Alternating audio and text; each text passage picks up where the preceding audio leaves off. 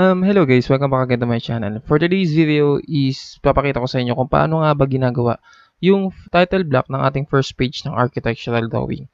Though same title block lang naman yung gagamitin natin, pero meron kasing nadadagdag doon sa first page ng architectural dahil nakalagay doon yung ating mga sheet number or table of contents at saka yung space para doon sa signatory ng mga building officials. Kung gusto niyo malaman ng mga ito, is tara, start tayo.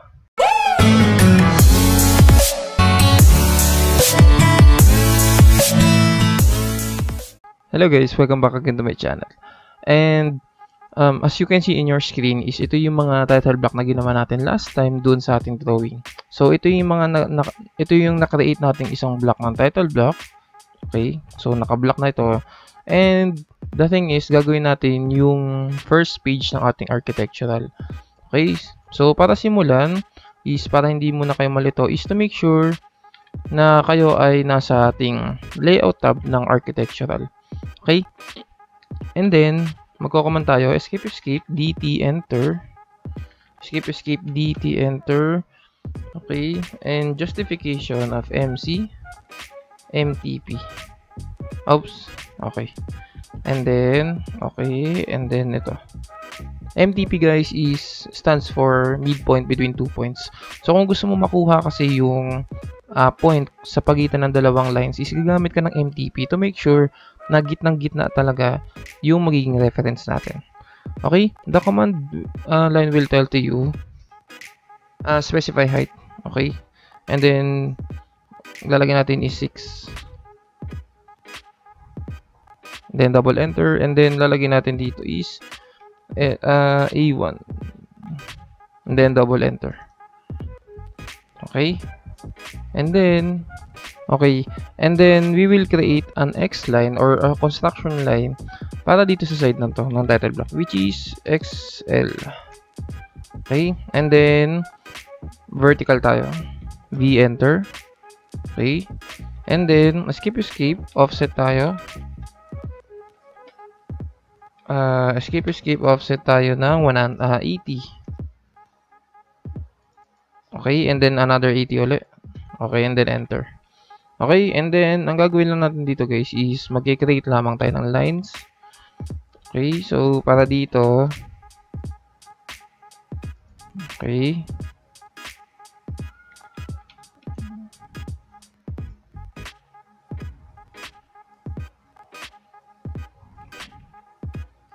Okay, so mag-create lamang tayo ng line dito.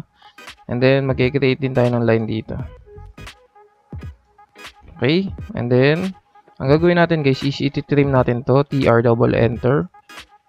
Okay, and then ito iti-trim din natin to. Then mag-trim din natin to guys. Trim then double enter yan guys. Okay, then delete na natin to. Okay. And then ang magiging format natin nito guys is mag-aari lang tayo. So AR enter, select objects. Okay, and then rectangular, and then column 1, enter, and then enter ulit. And then we'll go into the row 15, and then -4 pala since pababa yung magiging array natin. Okay, and then escape lang tayo, and then click lang natin to guys. Okay, and then drag lang natin to hanggang dulo. Okay, so okay na yan guys, no? Ngayon, this stands for our table of contents. So, ang gagawin natin noon is i-click lang natin to at i-explode lang natin siya. X enter. Okay. And then, okay. So, mag-click lang tayo dito ng siguro kahit dalawa muna. Okay. And then, pwede na tayo ngayon dito gumawa ng okay. So, before yun is ayusin lang muna natin to. Palitan natin to ng 0.5. Okay. And then the rest, ang gagawin natin dito, ang magiging color, ang magiging layer na nito is 0.1. Okay, kasi parang guideline lang naman siya guys. Okay, but to make sure na yung ating mga borders is naka 0.5 siya.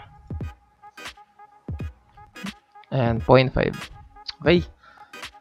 And then, the next thing na gagawin natin guys is lalagyan natin ito ng title. Okay, so escape, DT, escape dt, justification of escape dt, style muna tayo ng Swiss, justification mcmtp. Okay, para to make sure na makuha natin yung gitna. Specify height niya guys would be 4. Okay, 4 or pwede ring 6. And then double enter. And then lalagyan natin dito is table of content. Okay, so parang medyo malaki yung 6 na. Pwede naman natin palitan to ng 4. Okay. And then ito na guys yung pinaka magiging title na ano na pala natin. Pinaka magiging guidelines natin. Okay? So, paano ba ginagawa yun? So, pwede dito guys, pwede tayong mag-create dito ng mag-offset muna tayo ng 50 or I mean, kahit 20 lang. Oops, so malaki siya. Offset lang tayo ng 10. Ayan, pwede na to guys. No? And then, trim lang natin to. Trim. Then, match prop lang natin tong ayan. I-match prop natin siya. Okay? So, para saan ba yun? Ito kasi guys, pwede na natin tong i-delete muna. Para lang, magdi-delete tayo ng isang lines kapag gagawa tayo para sa ating mga title. Okay, so ito, pwede kasi natin tong i-delete. Okay? Tapos, dt, justification, mcmtp ulit tayo. Okay?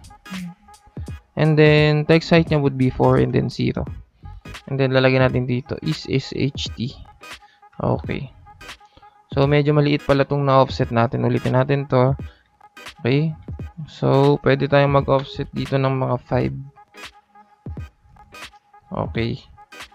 Would be 5 or even 2. Pwede na siguro. Okay. Delete lang natin to. Ulitin lang natin. dt, justification, mc, enter, and then mtp. Okay. Para makuha natin yung midpoint. And then 4, and then 0. And then lalagyan na natin SHT. SHT stands for sheet. And for this one, pwede na tayong maglagay ng DT justification MC, MTP. Okay. And then 4 again, and then 0. And we will type architectural. Double enter lang tayo. Okay, and then gagawin tayo na dito ng sasampulan ko lang kayo guys, which is DTS or for the style is Roman S, and then justification of MC, enter, and then MTP, and then nalagay na text height would be 2, and then another 0, and then sheet A1. Okay, and then DT justification, middle left, and then MTP. Okay, MTP guys, para makuha natin yung midpoint nitong dalawang ito. And then the text height would be 2, and then the rotation angle would be 0. And then pwede na natin ilagay dito is perspective view. Perspective view, and then double enter lang. I-move lang natin to guys. Move lang natin siya ng siguro kahit 2 lang, pwede na. Ayan. And then, ikakopy na lang natin to. Pero before that, is papalitan lang natin sila ng mga layers as text. Okay? Same din dito. At dun sa ating mga title. Okay? Palitan natin sila ng text. Okay. And then, pwede na nating i-copy ito. Copy. Okay. Okay, and then pwede nating ilagay dito perspective view, and then site development plan, and then vicinity map, and then syempre yung lastly yung ginawa natin na table of contents. Okay, so laging consistent to guys, no? Sa first page ng ating architectural, dapat makikita doon yung ating perspective, yung site development plan, vicinity map, at yung table of contents. Okay? So ganun siya ginagamit guys. And then, pwede nyo nang i-copy ito para as reference. Tapos, dito na kayo ngayon mag A2. Okay, ano ba yung mga laman ng ating A2? Okay, syempre, nandyan na yung ating ground floor plan. And then, copy lang din natin to. Pwede kayong mag-multiple copy nito, guys. Para edit na lang kayo ng edit. And then, after ground floor plan, is gagawin natin yung ating second floor plan.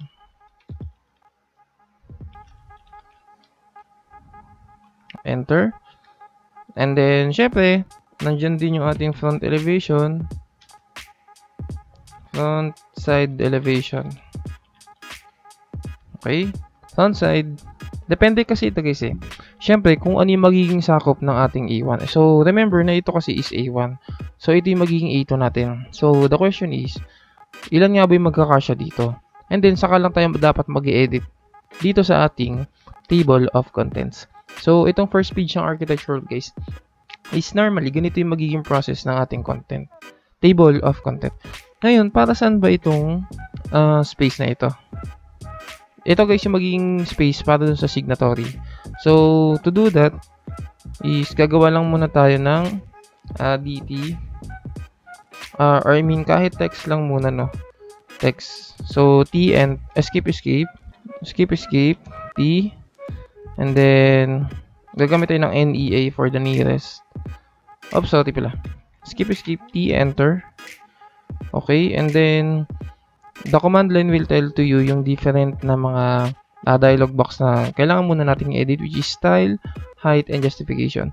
Which is, ang style natin is Swiss.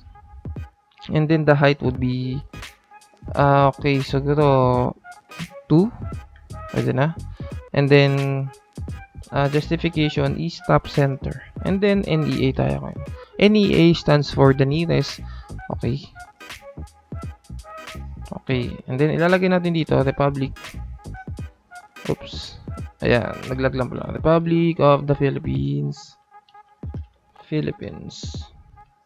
Okay.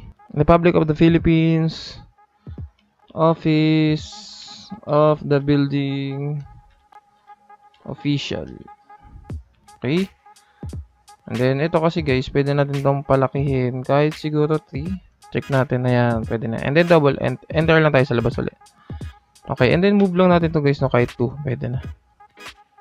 Ayan. Office of the building official. And then, after that, is mag-array tayo guys, no? So, array. So, palitan lang muna natin ito ng layer as 0.5. Okay. And then, escape tayo. AR.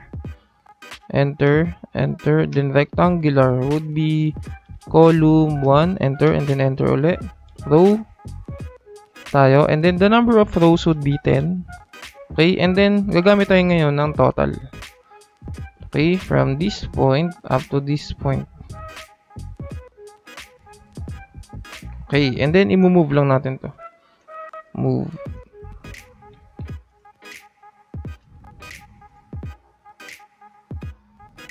Oops, sumabra tayo. Move lang tayo.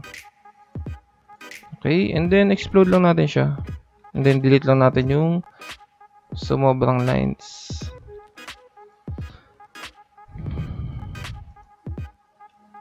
Okay. And then escape dt justification top center. Okay, and then we will select this one. And text specify height would be 2. And then rotation angle would be 0. Lalagyan natin dito is municipality slash city slash and then province. Okay, and then double enter. And then move lang natin to kahit na 2. Pwede na. Okay. And then, the next thing na gagawin natin is ilalagay na natin yung different sections ng building officials. Okay, so to do that is escape dt justification bottom left. Okay. And then, specify bottom left of the point of the text would be here. And then, height would be 4. And then, rotation angle would be 0. Okay, at ang ilalagay natin dito is line and grade. Or pwede na siguro gumamit tayo nito. Okay, line and grade, double enter. Move lang natin to ng 2. Okay, and then ikakopy na lang natin sila. CO. Okay, and then we will select this reference point. Okay, para mamaya babaguhin na lang natin sila. So, dapat pala yung gitna na lang ginawa kong reference point para mabilis. Okay, so ano nga ba yung mga building sections? Okay, the next one would be zoning. Okay, and then architectural.